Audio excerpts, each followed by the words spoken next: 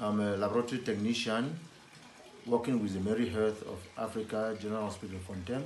In a hardened display of community commitment, a new medical outreach initiative is providing critical care services to the underserved population across rural and remote areas.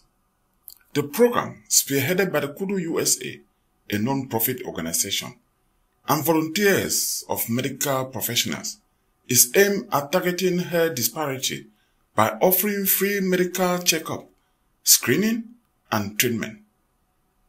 This outreach, which began late this year, has already made a significant stride, reaching hundreds of individuals who otherwise would have limited access to essential health service. We do not just treat illness, we rebuild trust, according to one of the physicians involved in the outreach.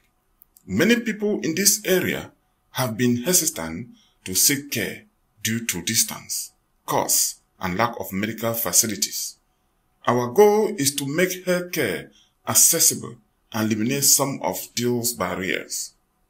The services provided during the outreach event include basic primary care, maternity and child health service, vaccinations, mental health support, and chronic disease management.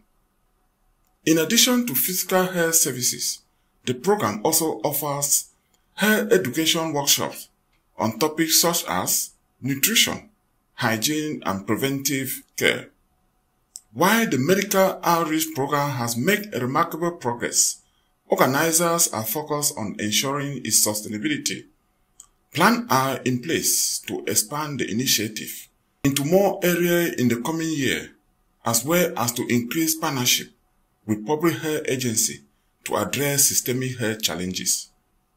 The success of this initiative underscores the importance of collaboration and proactive healthcare delivery, especially in areas where resources are scarce and health equity are prevalent.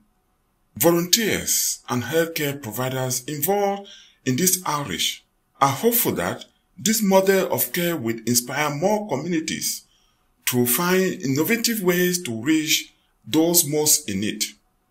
The outreach program is expected to continue its mission of delivering compassionate and comprehensive care, one community, one period at a time.